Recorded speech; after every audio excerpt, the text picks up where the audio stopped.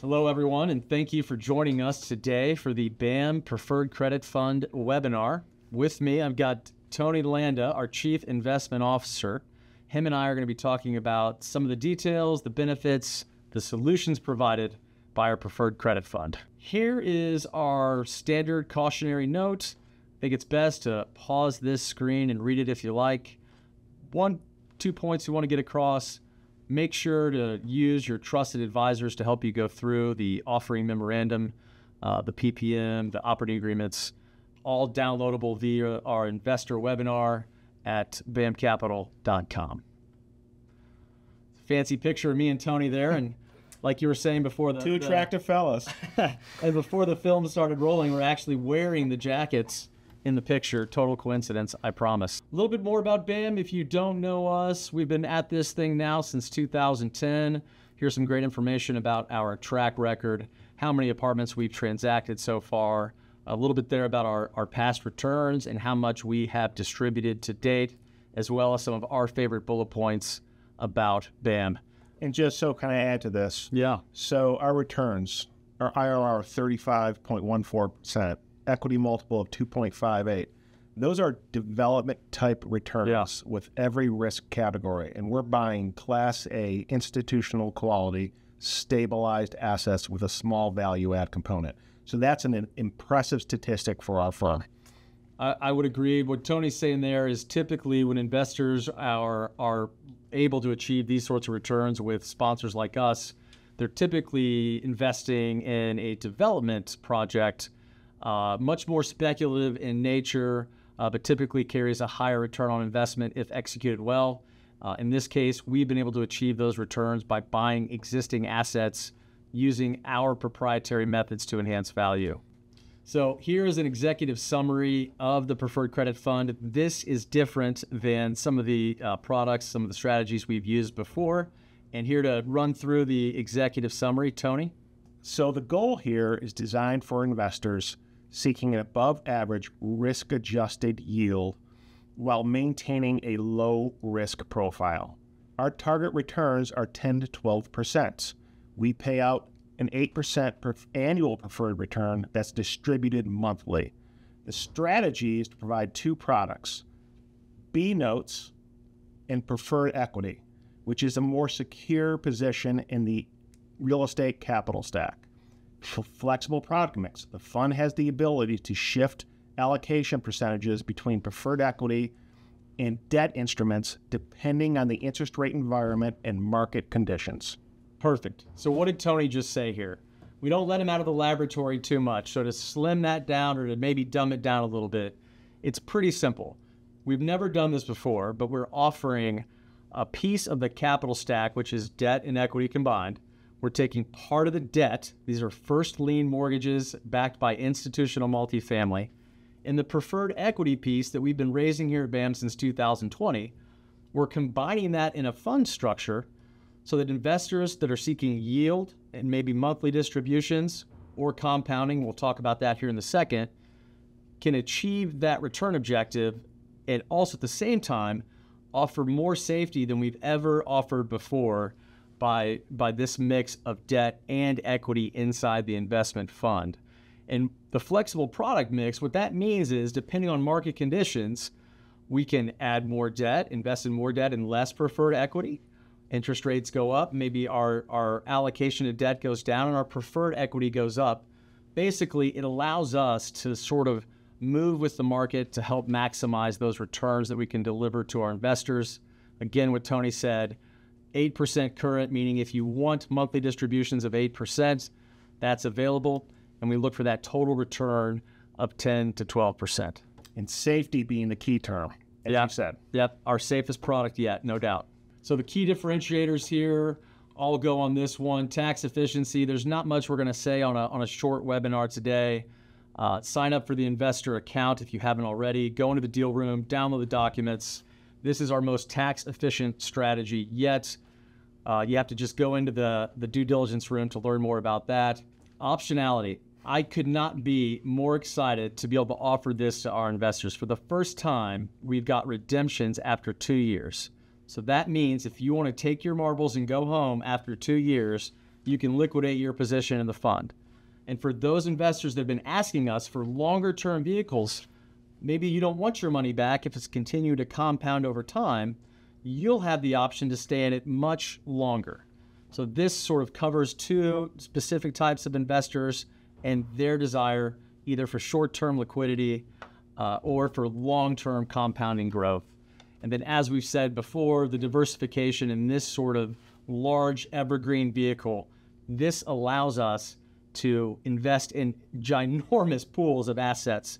For example, if we were to buy, say, 50 million of debt, that is going to be a piece of the debt. We'll get into it here in a minute, and it'll be spread across thousands of apartments across dozens and dozens of markets. And if I have to add to that, multifamily has consistently outperformed every other real estate asset class over time.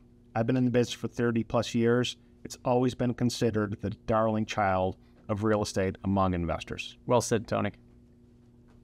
Why don't you tell us a little bit more about why preferred equity, why we have that as part of our two strategies inside the fund? Yeah, so preferred equity is pretty simple. Sometimes preferred equity is utilized to bridge the gap between common equity and a first mortgage.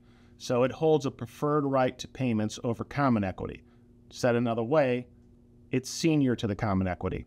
It produces consistent monthly preferred returns with the opportunity for some upside after a sale or a refinance. Right. It protects downside in the event of a sale or liquidation with a more secure position in the capital stack. It offers flexibility, so we can structure these investments with a pay rate or an accrual rate, depending on the opportunity. Yeah, so basically what Tony is saying is that there's different kinds of equity out there. You've got your debt, and then you've typically seeing now in most assets, the capital stack, the debt and the equity, you're seeing at least two sorts of equity. You're seeing the preferred equity, gets paid first, it's in a lower risk position, and then above that is that common equity. And that's another product, that's another strategy we have, and that's where we can get some of those giant outsized returns. But with that carries some more risk. So in this scenario, we're keeping the safety at a higher level and offering participation in the pref equity portion of the capital stack, again, spread across thousands of apartments across dozens of markets. Ready to talk debt? Let's talk debt instruments. I'm ready. All right. So B pieces, B notes, whatever you want to call them. It's generally considered the first loss position of a first mortgage. So this investment vehicle produces a consistent and predictable income stream. Right now, it's paying off 650 basis points over SOFR. That's 12% money. That's where I want to put my money. It's secured with a first mortgage. So what Tony just said is if we were to go buy that debt today, that debt is currently paying 12%, and that would be distributed back to the fund every month. Yes, and so the first mortgage to a borrower, it's one blended rate. But the first mortgage is carved up in tranches, and I don't want to get too technical now. Please don't, Tony. Okay, I won't. But the point is, 12% on the first loss position is a very attractive investment from where you are in the capital stack. It's secured with a mortgage on the real estate, multifamily real estate. It outperforms every asset class consistently. It minimizes investment risk by diversifying the fund with a combination of B-piece debt and preferred equity investments. Gets back to the point of what Ivan said, diversification. Offers investors a 30 to 40% cushion to loss, which means the value of the investment for multifamily has to decrease by 30 to 40 to 50% in order for you to lose money. So, yeah, a lot to unpack there. I think you did a great job, Tony, with explaining that. Again, we are taking a portion of the first mortgage of thousands of apartments, and we're buying a tranche or a portion of it and combining that with preferred equity to maximize returns. And I can't stress enough the safety that Tony's referred to in these instruments. Again, with the debt portion of that, you would have to see 30 to 40% losses or devaluation in the underlying assets for the investor to have any capital at risk. And I think it's worth pointing out that these debt tranches that we're buying now aren't 2022, 2023 tranches. These are going to be newly underwritten 2024, 25, and beyond tranches of debt that are being underwritten to today's standards. And if I can add to that, so I'm an old man. I consider myself an old man. I would too. And I've been in real estate for more than 30 years. I've seen a number of real estate bad cycles, and I've never seen multifamily devalued by 30 to 40%, even during the great financial crisis or the dot-com bubble. Yeah, maybe in a few extreme circumstances, but overall, the market in general. Yes. Which I think leads to this next slide about non-performing loans, or the amount of loans that go bad across several categories here. Yeah, so the national media likes to categorize commercial with multifamily. Multifamily is a completely different animal, and this slide will tell you one thing. So for all bank debt, if you look at all these categories, multifamily residential real estate is 0.32%, 32 bips. The lowest of any category. And so that's bank debt. But if you go to the Mortgage Bankers Association and you look at their statistics, they track Freddie, they track Fannie, they track HUD, they track life insurance companies, they track bank debt. That number is 1.2%, which is the lowest of any real estate asset class. Again, you heard it here from Tony himself. There's not much more for me to add, but the instruments that we're investing in, the bank debt, not Freddie debt, not Fannie, not Lifeco or HUD, currently a 0.32 default rate, which is well within the parameters that we need to feel sufficiently protected from any downside. Lastly, the due diligence process. I'll let Tony talk most about this, but what excites me is you have several levels of underwriting here before we decide to buy that big tranche of debt. Yeah, so you have three experienced underwriters, right? You have the originating lender, you have Freddie Mac, and you have BAM, all seasoned real estate veterans. I think you've got a little bit on here about the originating lender, whose name we won't divulge at this time, but a little bit about their stats. They definitely have $25 billion in AUM of multifamily assets across the country. Very experienced. They've been doing it for 40 years. Yes, and so not only that, is that BAM Capital is a experienced owner, operator, and underwriter. I mean, we know real estate, we know multifamily. We're not good at a lot of things. We are great at one thing, and that's multifamily real estate. And so looking at real estate or looking at the investment, you always have to think about the sponsor, and the sponsor is there. It's arguably is equally important as the actual real estate. I couldn't agree more.